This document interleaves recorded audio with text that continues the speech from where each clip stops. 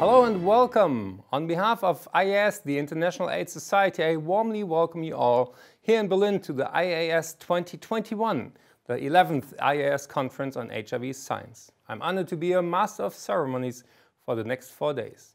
My name is Eckart von Hirschhausen. I'm a physician, I'm a science journalist, and I'm the founder of Healthy Planet, Healthy People Foundation. Ich bin ein Berliner. I know I'm not the first person after JFK saying this, but in my case it's true. Berlin ist eine Reise wert. Berlin is worth the trouble, we say. But today we are gathered here at the world's most influential conference on HIV science. And although we cannot all be together in person in Berlin, we can look forward to an exciting program featuring highly diverse and cutting-edge critical advances in basic, clinical and operational HIV research. This year, we mark 40 years since AIDS was first reported. 4 decades on, the HIV pandemic is very much still with us today, and the world is now in the midst of another pandemic, COVID-19, and mounting global pressing issues such as climate change. The message is clear: following the science has never been more important. This is where IAS 2021 focuses its spotlight. We will probe the crucial issues facing HIV today and address the scientific gaps that remain. So wherever you are and however you are watching this opening session, thank you for joining us at IAS 2021. And as they say in German, toi toi toi, which translates to, let's have a great conference. In this opening session, we can look forward to a special welcome from German Chancellor Angela Merkel, a lively panel discussion on the theme of pandemic to pandemic. You will be sure to be impressed by the lineup of panelists. But first, please welcome to the virtual stage the conference co-chairs, IAS President Adeeba Kamarulzaman and Professor of HIV Research at the University of Bonn in Germany, Hendrik Streeck. Over to you.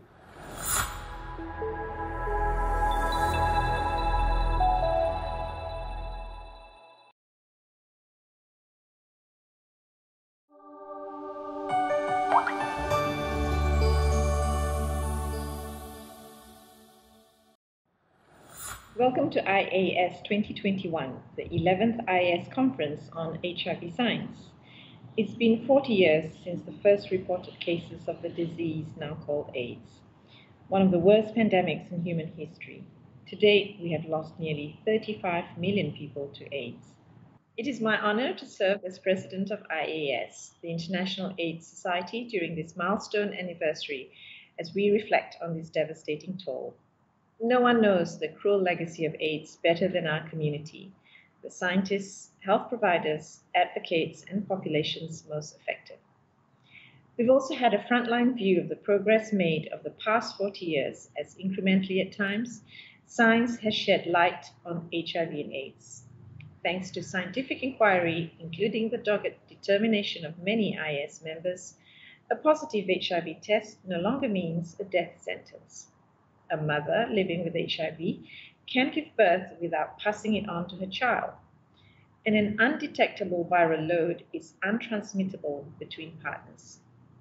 Each year, our treatment and prevention efforts improve, and each year we continue to unlock the mysteries of how HIV interacts with the human body. Of course, this is the first virtual convening of the IAS Conference on HIV Science, as another pandemic prevents many of us from convening in person to share the latest breakthroughs in science, medicine, health policy, and program implementation. The response to the COVID-19 pandemic has leveraged HIV science to advance with unprecedented speed. In barely a year, we have not one, but several strong vaccines. It has also reminded us that science is deeply political, and just as evidence can drive sound policy, the politicization of science can drive misinformation and ultimately distrust. Our message to you is to follow the science. Just as 40 years of HIV experience informed the COVID-19 response, the scientific breakthroughs and political will achieved in that response must now propel our efforts to end HIV. We have new opportunities to adapt and enhance COVID-19 approaches and sustain global attention and commitment to prioritizing public health. This includes harnessing digital technology and community partnerships in research and healthcare delivery. Despite the challenges of COVID-19 lockdowns, curfews, and supply disruptions, we have planned a robust scientific program. For my co-chair from Germany, Hendrik, Streeck, and I, a huge thank you to the Scientific Program Committee for volunteering their time to curate the conference program. You have transcended the challenges of an unprecedented year, and we cannot wait to dig into the studies you have selected. I am pleased now to declare that IAS 2021, the 11th IAS Conference on HIV Science, is officially open. Please welcome to the virtual stage my co-chair, Hendrik Streeck, to deliver his opening remarks. Hallo und herzlich willkommen aus Berlin. It's my great pleasure to welcome you from Berlin to IAS 2021, the 11th IAS Conference on HIV Science. Some will join us in person at the Berlin Hub this week, but most of you are joining us virtually as the COVID-19 pandemic still poses a significant challenge for all of us, particularly those living with HIV. We do not know yet the precise impact of the COVID-19 pandemic on HIV and AIDS. But what we already know is nothing but alarming. The COVID-19 pandemic has exacerbated many inequalities worldwide. UNAIDS programs and activities of joint partners were interrupted or could not be implemented despite all efforts and best intentions. HIV infections have gone undetected. Life-saving drugs have not been distributed. While the COVID-19 pandemic is a devastating catastrophe for so many, so are the collateral damages in health, economic, and social inequalities that put many in precarious situations. The political will and scientific effort have been enormous to end the COVID-19 pandemic. As Adeeba just noted, we had 8 licensed vaccines and over 30 clinical trials in phase 3 within months. Yet in the year we are celebrating the tragic anniversary of the first diagnosed cases of HIV and AIDS. But only 80 HIV vaccines have entered phase 3, even though we are 40 years into the pandemic. While HIV cannot be compared to SARS-CoV-2 in structure and complexity, one point is clear. With political will, we can achieve more in the fight against HIV and AIDS. HIV is still a global problem. While we are hopeful on our way to end the pandemic, the other has endured far too long. The time is now to end HIV and AIDS. We have the means and we have the opportunity. Berlin would have been proud to host all of you at the IAS 2021 in our wonderful city. It was not meant to be during this pandemic, but Germany's deep commitment to end the HIV pandemic stands firm, and that commitment extends to the highest level of government. Chancellor Dr. Angela Merkel, whom I now have the distinct pleasure of introducing, has prioritized public health in Germany and globally. As a scientist herself, she has made evidence-based policy a central pillar of her approach. Under her leadership, Germany has championed international cooperation, pushing European and other donor countries to increase their commitments and secure billions to fight the spread of HIV, malaria, and tuberculosis worldwide. Chancellor, thank you for joining us today. Sehr geehrte Frau Kamarulzaman, sehr geehrter Herr Professor Streeck, sehr geehrte Damen und Herren. Nicht erst mit der Coronavirus-Pandemie wissen wir, dass Infektionskrankheiten keine Grenzen kennen. Das gilt seit Jahrzehnten leider auch für AIDS. Infektionskrankheiten stellen die Welt vor globale Herausforderungen. Deshalb ist auch ihre Bekämpfung nur über eine weltweite Zusammenarbeit denkbar. Und diese Zusammenarbeit gelingt nur durch einen offenen und stetigen Austausch von Wissenschaft und Forschung. In der Coronavirus-Pandemie erleben wir, wie dank internationaler Zusammenarbeit in Rekordzeit mehrere wirksame Impfstoffe entwickelt wurden. Gleichzeitig jedoch müssen wir feststellen, dass im Schatten der Pandemie Erfolge bei der Bekämpfung von HIV wieder eingebüßt wurden und sexuelle Gewalt zunahm, die auch zu einer Erhöhung der HIV-Infektionsrate geführt hat. Wir müssen diese mittelfristigen Folgen der Pandemie im Blick behalten. AIDS darf durch die Coronavirus-Pandemie nicht in den Hintergrund rücken. Vielmehr muss die Weltgemeinschaft ihre Bemühungen verstärken, die HIV-bezogenen globalen Nachhaltigkeitsziele zu erreichen. Denn auch bei der weiteren Bekämpfung von AIDS werden wir nur mit globaler Zusammenarbeit erfolgreich sein. Die Staaten dieser Erde können und müssen voneinander lernen. Vor diesem Hintergrund lässt sich ermessen, wie bedeutsam die International AIDS Society Conference on HIV Science ist, die den so wichtigen Austausch zwischen Wissenschaftlerinnen und Wissenschaftlern aus aller Welt fördert und damit einen bedeutsamen Beitrag zum Kampf gegen HIV und AIDS leistet. Der Wissenschafts- und Forschungsstandort Deutschland steht als Partner bereit, um gemeinsam weitere Erfolge bei der Bekämpfung von AIDS und anderen Infektionskrankheiten zu erzielen. Ich wünsche Ihnen und Ihrer Konferenz viele gewinnbringende Anregungen. Herzlichen Dank Ihnen allen, die Sie mit Ihrer Expertise zum Gelingen dieser Konferenz beitragen.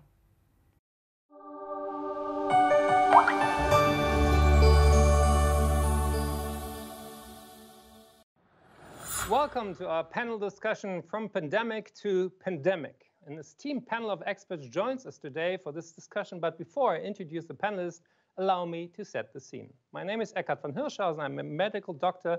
I work on German public television, and I'm the founder of Healthy Planet, Healthy People Foundation. Over almost 18 months now, the world has faced an unprecedented emergency, the most lethal pandemic since AIDS emerged 40 years ago. COVID-19 has swept the globe, bringing immense challenges, including for the tens of millions of people living with or affected by HIV. We are truly witnessing a tale of two pandemics, with HIV the often forgotten pandemic in this story. There can be no doubt that COVID-19 has captured attention and diverted political interest, funding, expertise, and healthcare services away from HIV.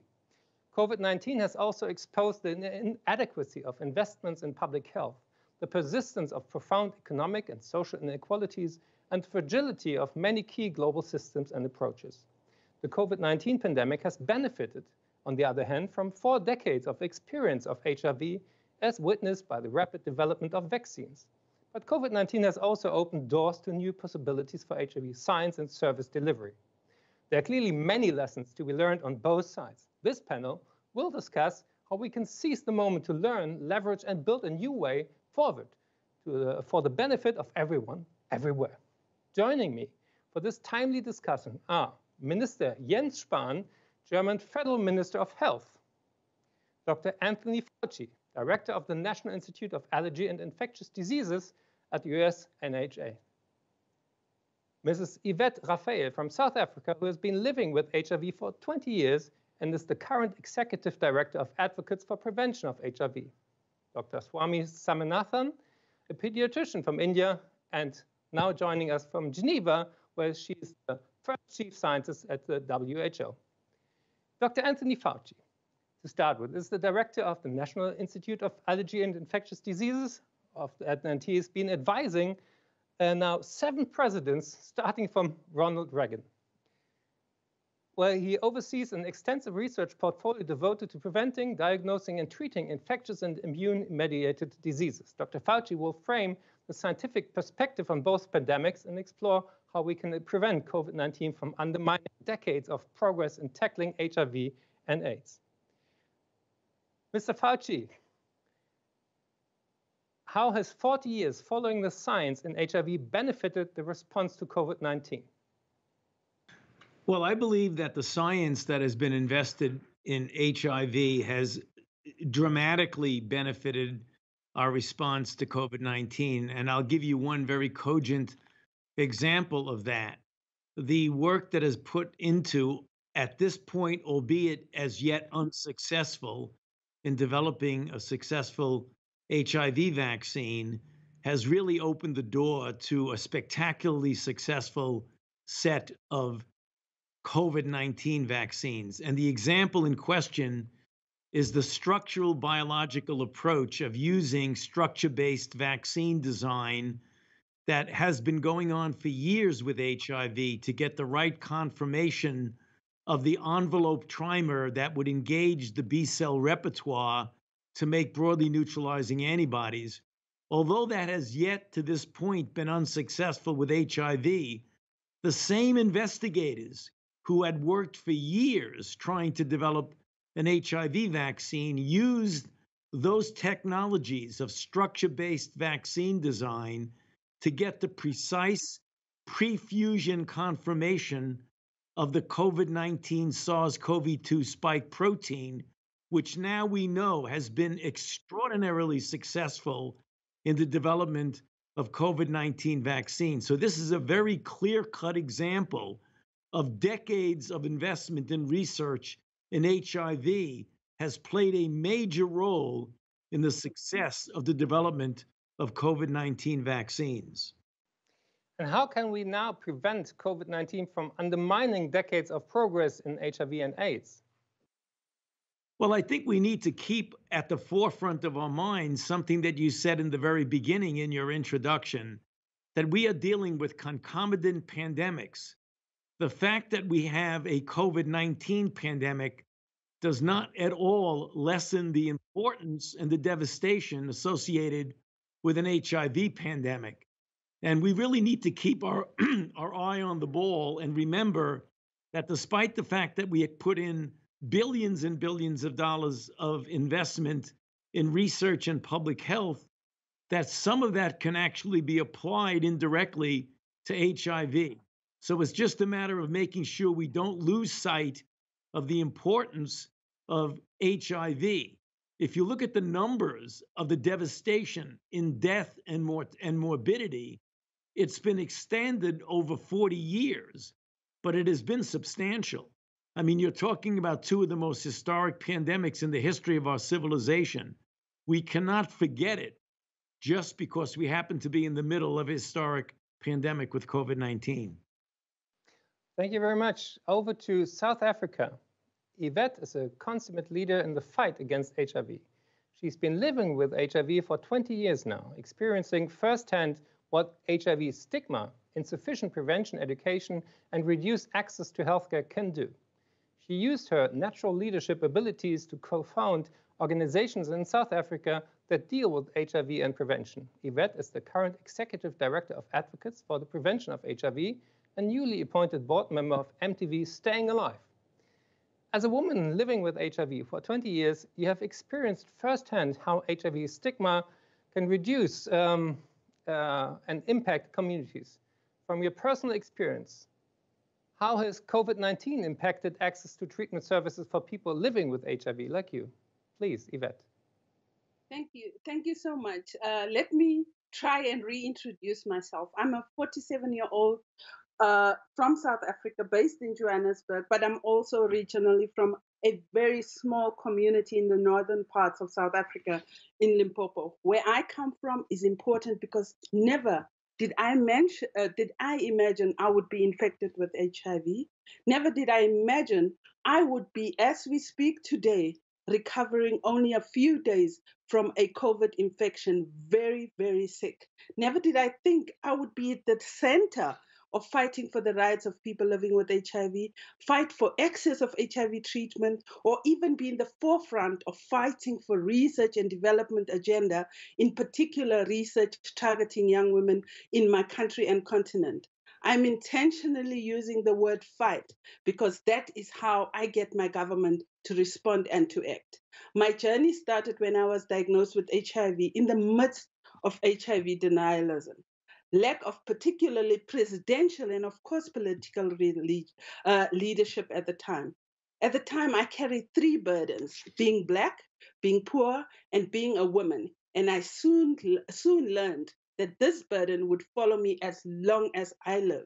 Sadly, the burden is still continuing, and is carried by most of women and young girls. My involvement in the HIV struggle started due to me experiencing stigma myself of having tested HIV positive. This followed by me working in my own communities hands-on, and then when scientists were coming in and out of our country and continent doing research, did I soon realize that these issues affected me personally because I see faces when Dr. Fauci and other scientists see statistics. I saw governments see statistics where I know our stories matters. Our own stories matter, that our own lived experiences were our data, and that was important. Like TB is the poor cousin of HIV, COVID is the rich auntie's last born, and we all can relate to what that means. Many countries and governments raised and spent billions of dollars on the COVID response. Funds, resources were diverted from HIV and TB to the COVID emergency response. In turn, many countries looted and widespread corruption occurred. This was also not unforeseen by many of us activists and leaders in the fight against HIV. We saw it coming. We knew it would happen. When lockdown started, we wanted to hear during these lockdowns, what are the plans from our countries, our leaders, our departments of health for access of HIV medication, and as well as PrEP and treatment, and what will follow, what will happen to our follow-up visits. We all had these questions. We even wrote personal open letters to African leaders, but this fell on deaf ears. When research showed evidence of defaulting increased infection in HIV and TB, we were not surprised at all, just like we were not surprised at the vaccine access and inequality. We lived it. We experienced it. The biggest mistake was not proactively engage the HIV sector globally and make community leaders part of the COVID response. Thank you, Yvette, so far. Now over to Dr. Swaminathan to speak about how we can apply lessons learned from HIV to address inequalities in the COVID-19 response. Dr. Swaminathan was appointed WHO first chief scientist in March 2019.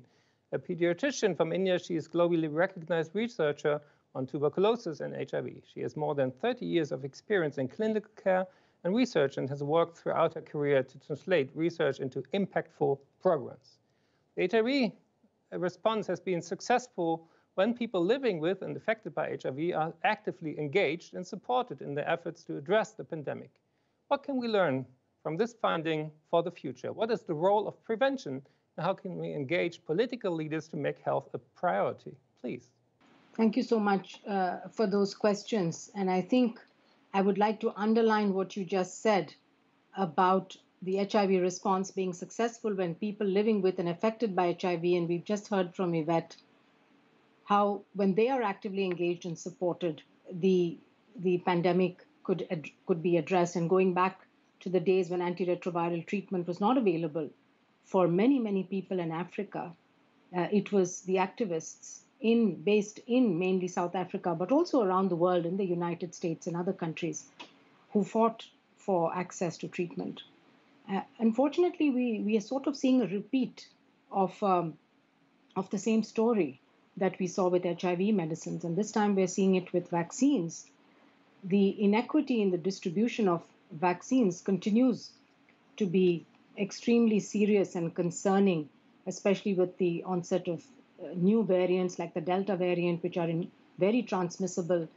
We've seen now for the last 3 to 4 weeks an increase in cases of COVID across the world in 5 out of the 6 WHO regions. And unfortunately, over the last 2 weeks, increasing deaths from COVID, particularly in Africa.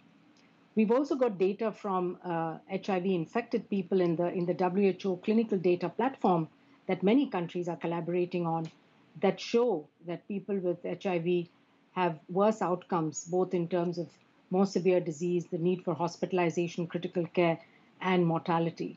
So it's really important that people with HIV are prioritized in country vaccination programs to receive the vaccines as soon as they're available. But there is also good news. I mean, a record 27 million people are now on antiretroviral treatment worldwide.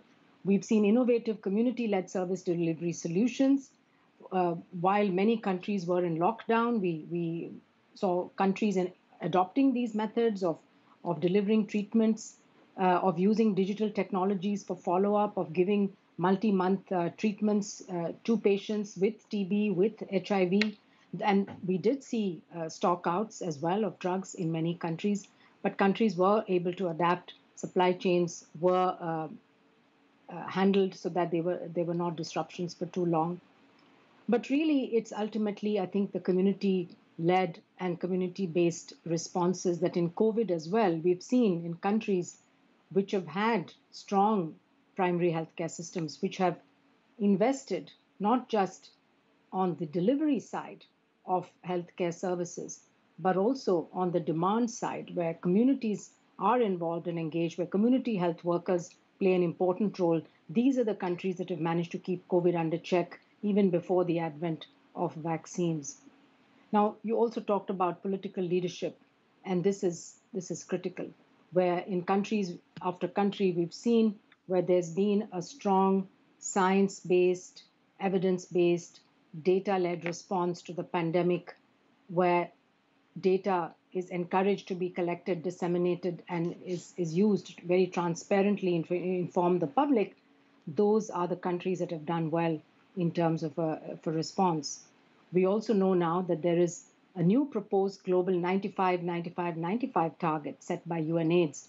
We will need to redouble our efforts to avoid increasing infections, to avoid service disruptions so that people who are on antiretroviral treatment can continue to get their medications, and make sure that we don't take the focus away from diseases like HIV, like TB, that still kill millions every year, even while we focus on the COVID response, on scaling up COVID vaccinations.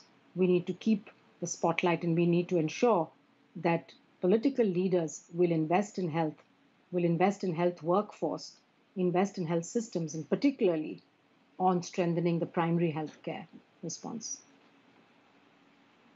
One quick second question. The WHO has recommended governments to spend 0.1% of their GDP, of their gross domestic product, on development assistance for health.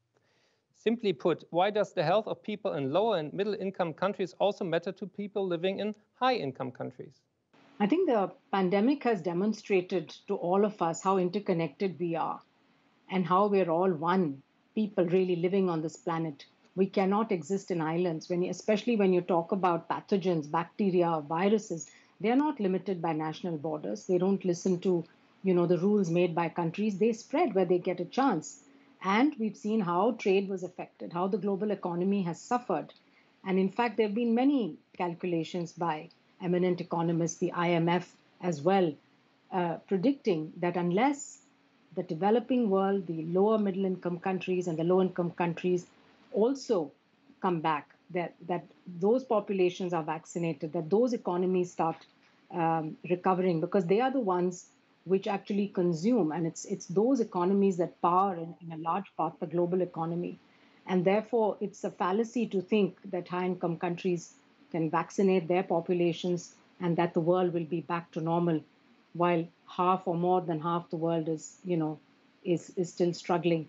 I think the links between health and economy and the fact that we're all one connected world are very clear and should be enough to make a case for political leaders, particularly in the high-income countries, to ensure that not just the 0.1% of ODA, but the $50 billion that are needed immediately to ensure that vaccines and drugs and diagnostics can be made available to people across the world. That's the urgent priority just now. Thank you very much. Over to Minister Jens Spahn. He's the German politician of the Christian Democratic Union, of the CDU. He has been serving as Federal Minister of Health in the fourth cabinet of Chancellor Angela Merkel since 2018. And he is here to speak about the importance of a cooperation in responding to global health challenges and the need to adapt and enhance the innovations emerging from COVID-19 and the HIV response. Minister Spahn, one important lesson we have learned is the need for a multilateral and inclusive response to global health challenges. In your view, why is this so important? Well, thank you, Eckart. First of all, because the German government really believes in multilateral cooperation, I want to welcome you all, at least virtually, in Berlin. We are very proud, actually, to have the International AIDS Conference in Berlin this year. We would have to love that under different circumstances, but nevertheless, it is good to have that exchange now on this way. And somewhere soon, hopefully, we can welcome you all here in Berlin. Multilateral cooperation, actually from HIV, we have learned that multilateral response that includes the people and communities affected, that's the way actually to get through it. And UNAIDS was a truly and still is multisectoral answer, multilateral answer to the HIV/AIDS threat to the world, and actually shows and has shown to the world that it can work together in an organization to fight a disease. And actually what we have learned from this approach, this multilateral approach, added by others, by the way, tuberculosis was mentioned, is something we can take now for the fight against COVID-19. But before that, what we have learned from the HIV/AIDS situation worldwide too is that universal health coverage actually is the key. It seems to be self-evident that primary health care actually makes a difference for all those diseases and fighting them.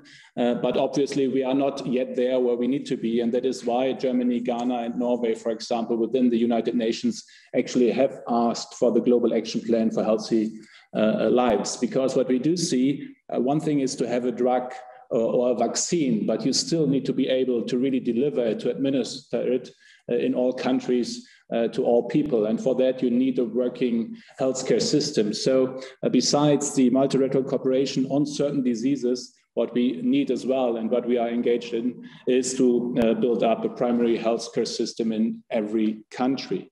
Regarding COVID-19, one has to say the world came together very quickly at the end of April 2020 to speed up the response. No one is safe until everyone is safe. That's actually the motto of the engagement. And that is what I tell our German people. It's a humanitarian help, yes, but it is in our own national interest to vaccine the world, because what we see are variations of concern occurring everywhere possibly. And I accept that people say, yes, there is not yet equitable access to vaccines for COVID-19, but still it will be there within months, not within years.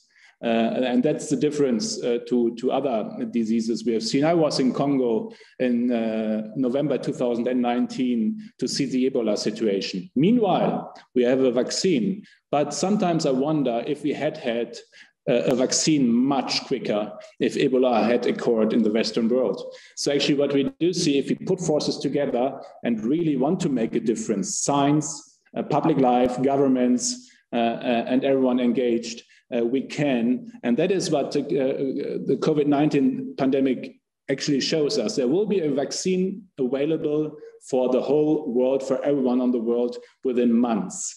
And we don't have seen that before. That is why we have built up the ACTA.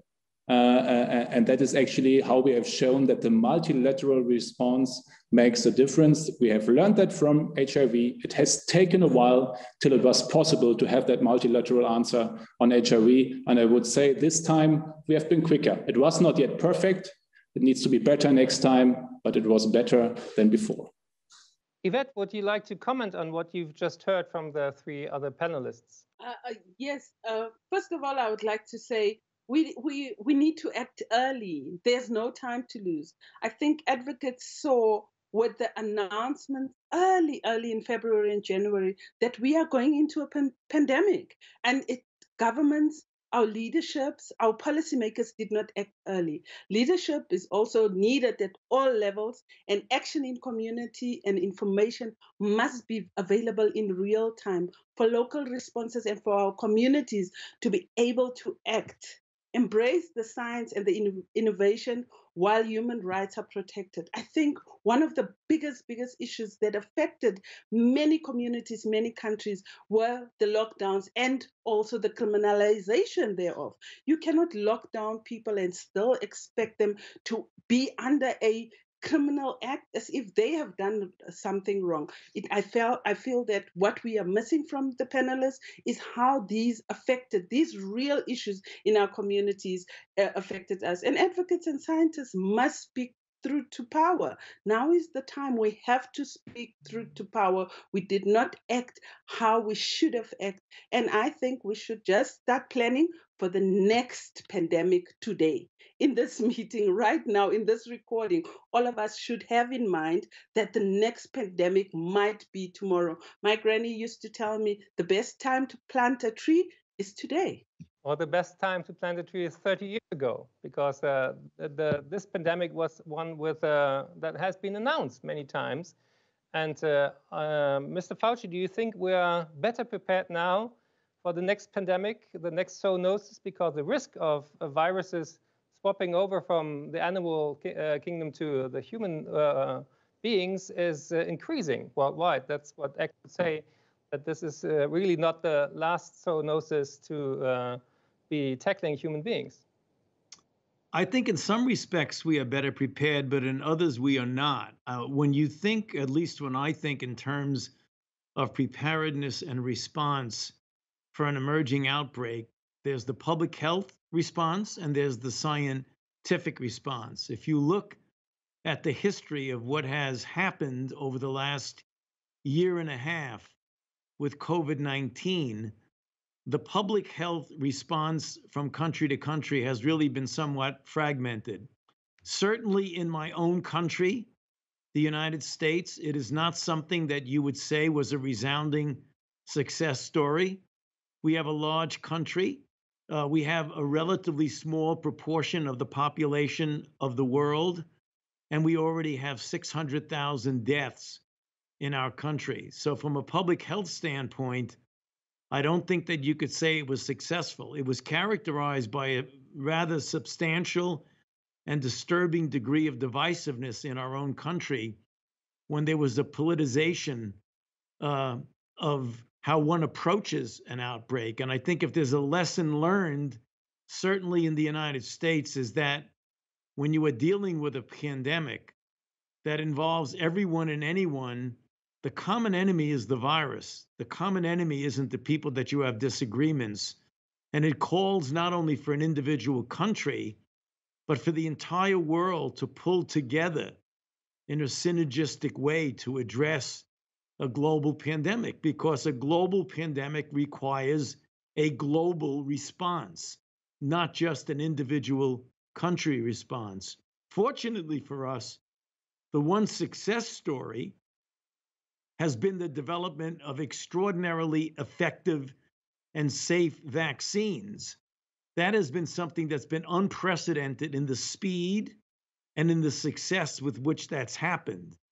The challenge now is something that's as important as the accomplishment of the science, and that is to get equitable distribution of vaccines throughout the world so that people don't suffer and die merely on the basis of where they happen to live, where they happen to be born. So we really have an obligation, and I think it's a moral obligation for the rich countries of the world to make sure in real time now that we get vaccines to the lower and middle income countries that don't have the capability of getting it, because these vaccines absolutely are life-saving vaccines. So I'll stop there for a moment. Thank you. Over to WHO, to Dr. Swaminathan. Yvette mentioned HIV denialism. And in the COVID-19 response, we saw that not everybody was happy having a vaccine. In Germany, but all over the world, did we underestimate the vaccine hesitancy as one of the top 10 global burden of diseases you pointed out already years ago? Did we underestimate the amount of communication we have to do, because one of the IAS mottos is follow the science, but not everyone is following right through. Yes, I think you raised several important issues. The first one, I think, is the importance of trust. And again, it goes back to involving communities and involving particularly those who've been traditionally marginalized and stigmatized, perhaps. I mean, we've seen the stigma as well in COVID towards people infected in many communities, just like we saw for HIV/AIDS and we've seen for TB. So we've also seen that in countries where people generally have a higher trust in government, in public health authorities, that there is more acceptance of the public health and social measures and more acceptance of vaccination as well. So I think trust, transparency, and communication are extremely important, whether we're dealing with COVID or we're dealing with other big public health challenges. And we've seen also that the data that has been available in many countries is far from what we would like. And so I think, again, it brings out the importance of investing in data systems, and particularly in mortality and cause of death statistics, to really understand what the burden of disease is. The second point is, I think it's become very clear that because of the huge proliferation of, I think, social media and all of these different communication channels that we have today that we did not have in the past, that we have something that, WHO described as an infodemic. So along with the pandemic, we had this huge explosion of information that's available to people. And a lot of it is false and misleading, or purposely, put out there as disinformation, creating, conspiracy theories, anti-science people.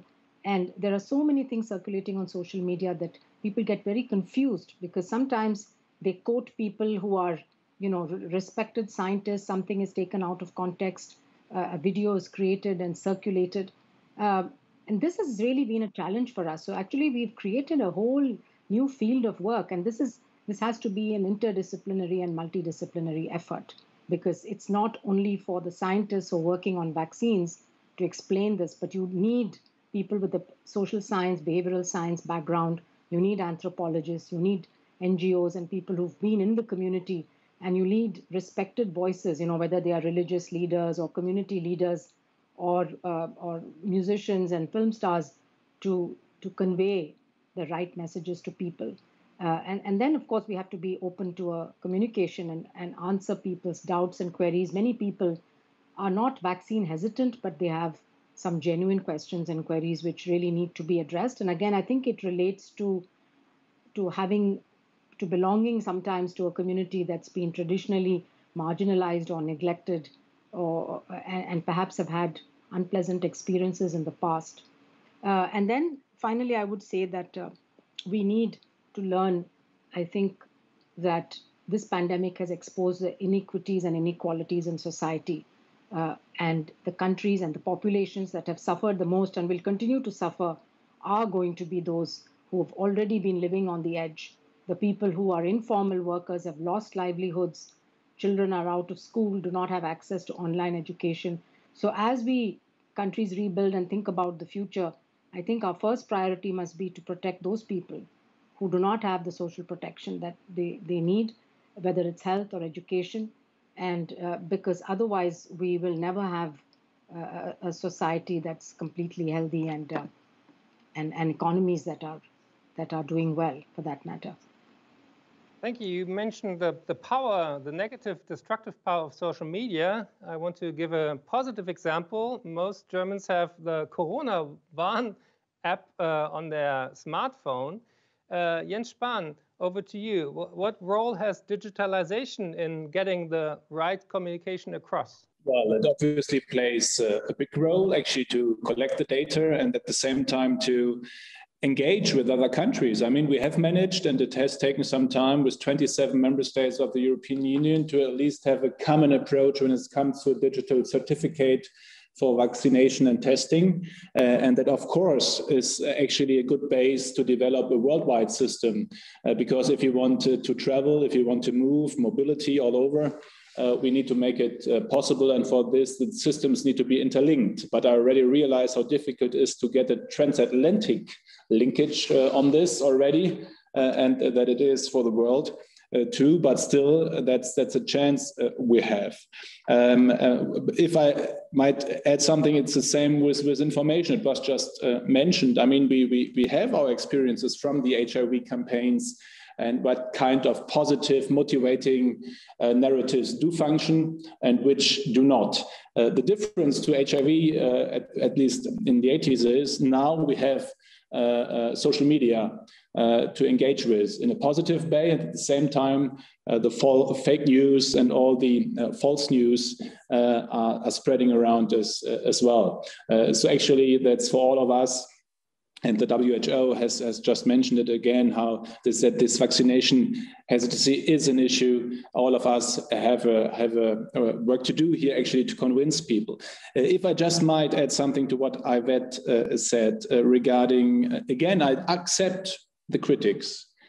But again, from the very beginning, the European Union has exported 50% of all vaccines produced in the European Union. And I'm happy that the UK and the US will start to export now too. But at the same time, we have to see that never before, in such a quick, short time, I know it's about the upcoming months, but there will be a supply to all countries on the world financed through ACTA. We already are building up capacities for billions of mRNA doses of vector-based vaccines. So as of today, I accept the critics, but at the same time, I'd say give it some months and we will see for the first time in the history of the world that there was a common worldwide answer that made a difference for all people on the world, that they can have access to a vaccine that is available in a speed that has never been seen before. I accept quicker is better, but at the same time, it was never quicker than it will be now. Yvette, over to you. How can digital solutions contribute, or do they leave an even bigger gap? What do you think? And how do you respond to Mr. Spahn? Very important that I am speaking from a third world country, and very soon after the lockdowns that we realized that COVID was going to be here to stay. We had to adhere to social distancing, strict lockdowns. We are a community of peer education, sitting together, mobilization, where we all had to be in one space. But we realized that's not going to happen, and we had to jump onto these digital platforms to convene meetings, conferences, order food, book appointments, and even news updates to receive medical results. One of the biggest things that we currently have is in South Africa, for you to be to register for a COVID vaccine, you have to do it digitally. It has the burden of access of the internet, access of the world that we are facing, that is going to be a problem in countries like South Africa. Many are going to be left behind and left out because they do not know how to use social media correctly. However, access to the internet is hindering the advancement of these tools. But as activists, we know how to fight. We know how to fight to ensure nobody is left behind. But we also I'd also like to appreciate the work and the commitment by the previous speaker that we are going to have to move quicker and faster to ensure that third world countries are not left behind. And you cannot say you are developed when your humanity is not developed. Humanity has to remember that other countries do not have access to vaccines, and that without them, you are not a developed country or a developed world. Mr. Fauci, what are you thinking about what Yvette just said? No, I agree with her completely. I mean, I think that, the lessons that we've learned from HIV, and I think one of the ways to apply that, and a good example of that, has been the PEPFAR program and the Global Fund to fight AIDS, tuberculosis, and malaria. We had spectacular therapies that were life-saving with HIV, where you could essentially turn someone around from what had been an otherwise inevitable death sentence to being able to lead a healthy, productive life, the way we see Yvette leading right now. But that would not have happened had it not been for programs such as the PEPFAR program and the Global Fund.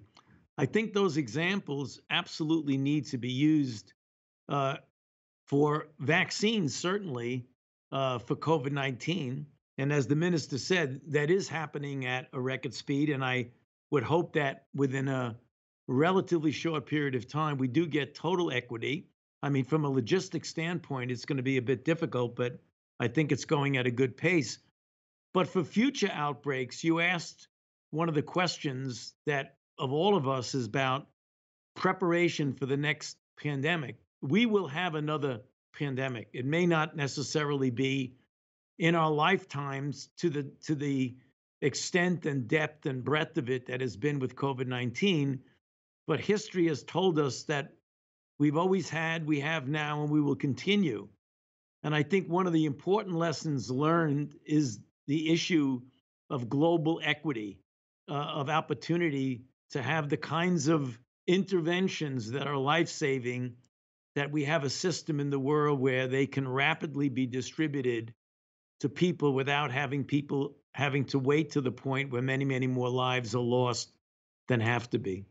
You can develop a vaccine against viruses, but you cannot vaccinate against heat. We actually have another global crisis, the climate change, and it's associated with the rising importance of zoonosis and other dangers for public health, like the climate countdown puts out. Over to the WHO, how do you deal with the capacity of people being overwhelmed by information of how many crises can we put up? Yes, in fact, you mentioned climate change, and I think that crisis is going to last longer and is going to continue to impact people possibly in a much bigger way than COVID. Hopefully, we will be over the COVID pandemic with increasing vaccine coverage over the next few months, or at least the acute phase of the pandemic, even if we haven't gotten rid of the virus completely. But climate change isn't going anywhere. And again, it's one of those threats. And I would mention antimicrobial resistance as another one, which is a global threat, which affects everybody, which again does expose inequities, because the people who are going to suffer the most from climate change are not the ones who've actually contributed to the increase in greenhouse gases. And so we need, again, global solidarity and collaboration. This is something we've used these words over and over again from the beginning of the pandemic. I think the Director General has talked about solidarity in each one of his press conferences. But without solidarity, without global collaboration, cooperation, and agreeing to work in certain ways where everybody has to bear part of the burden of solving that problem. But again, in the case of climate change, I think we know the facts are that high-income countries contributed much more to get to where they are now, contributing to climate change. So everyone has to be part of the solution here. But we need to sit and talk and find solutions. And one other point I'd like to make about research and development, we've seen the tremendous power of science and how that served us so well. And Dr. Fauci spoke eloquently about the investments that were made in vaccine platforms that resulted in this tremendous achievement of vaccines, within 11 months of the start of the pandemic. And, it's still a very amazing fact. But I think we need to think about access going along with R&D. Sometimes we focus on the science. Of course, it's important. We focus on getting the tools developed. But right from the beginning, I think we need to think about, okay, if we have that tool, how is it going to reach everyone who needs it? Whether it's a diagnostic for onchocerciasis or filariasis, or whether it's a new vaccine for HPV, for example, for young women who still don't have access to it.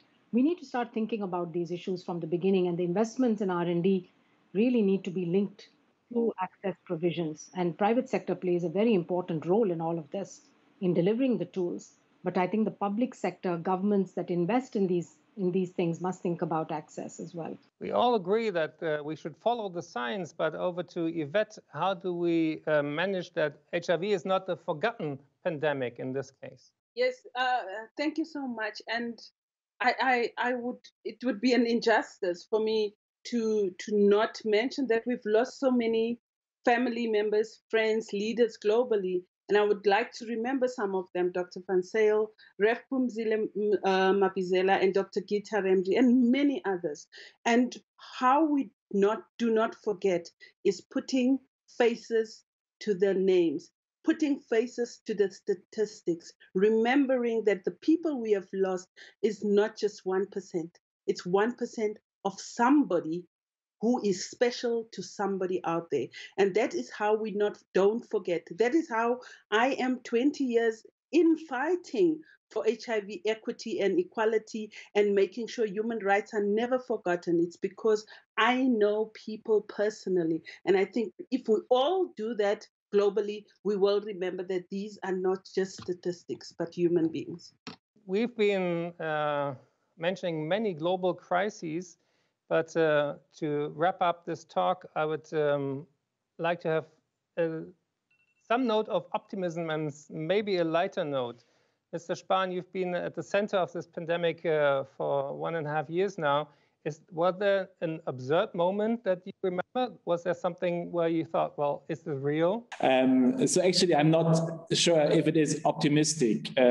Because you mentioned the vaccination against heat, I would say there's none against hate either, or fear. And that is a bit similar. Of course, both diseases have, you can't really compare them. There are differences, but there are some similarities. And, you know, the outrage demonstrations I've seen against our COVID measures, the fears and blunt aggression in people's eyes, spitting on me, actually, that reminded me that liberal democracy is actually about having a good, sober debate in which you presume the other persons might be right too. And if we learn something from all of this, I really do hope that actually the way we discuss and that we are able step by step to get out of this pandemic situation with the vaccine, with what we have learned about the disease and how we can prevent each other, that this gives us a more optimistic view and way into the 20s. And that we actually leave all these hate and false information and the national view that many had actually behind us, and really can make a difference from the future, learning by what we did wrong, but learning at the same way by where we were actually pretty good. I mean, that we are here in the first time of the mankind having a vaccine within a pandemic situation that has never happened before actually should give us some optimism too for the future. And the last word is, of course, to Mr. Fauci. You've been serving 7 presidents in the United States. They were very different, to put it lightly. And do you remember a moment where you wanted to just put down this job in the last presidency? You've been called a skunk at the picnic, jokingly. Well, is there a light anecdote to end this? How much have you been suffering during the last 4 years? No, I don't think it's all part of my job. I don't take it as being suffering, but I think the very accurate thing that you said, Eckart, is that everyone is different. You know, the presidencies are defined by the individual and by the circumstances under which their presidency exists. So I've had the opportunity to serve under 7 presidents, and they had different challenges throughout. The thing that I'm very optimistic about right now is that President Biden clearly makes it very clear that his mantra is really one of the themes of what we all feel strongly about, and that is of IAS, is to follow the science. And that's really what he feels very strongly about. So I was very gratifying from the very first day of his presidency. He told me that no matter what, we're going to follow the science. We may not be right all the time, but if we're not, we're going to correct it and we're going to go in the right direction. So I hope that's going to be a pathway to really getting our arms around this and ending this terrible pandemic. We're a very interesting generation, all 5 of us. We've lived through 2 of the most extraordinary pandemics in the history of civilization, HIV and COVID-19. It's extraordinary, but that is a historical fact that we have lived through 2 extraordinary pandemics. And hopefully the lessons that we have learned from this will prepare us and the world for what we might see in the future. Thank you, Dr. Fauci. As I may say, you're one of my personal heroes of putting science first. And thank you very much to all the participants of this starting panel, which was really fascinating. We all agreed that we have to work harder to get vaccination accessible globally. COVID-19 is a tipping point for global health. It can be an opportunity for improvement, innovation, and investment in global health systems. Or it can be a risk of a colossal scale if these lessons are not learned and acted on for the future. Just as 40 years of HIV experience informed the COVID-19 response, the scientific breakthroughs and political will achieved by COVID-19 must now propel the HIV response. We have the opportunity to adapt and enhance the approaches from the COVID-19 response to HIV and sustain political attention on public health. Thank you very much for joining us for this discussion, and we will see each other again at 1 p.m. for the first Prime session titled Emerging and Re-emerging STIs in the Genomic Era with Professor Deborah Williamson.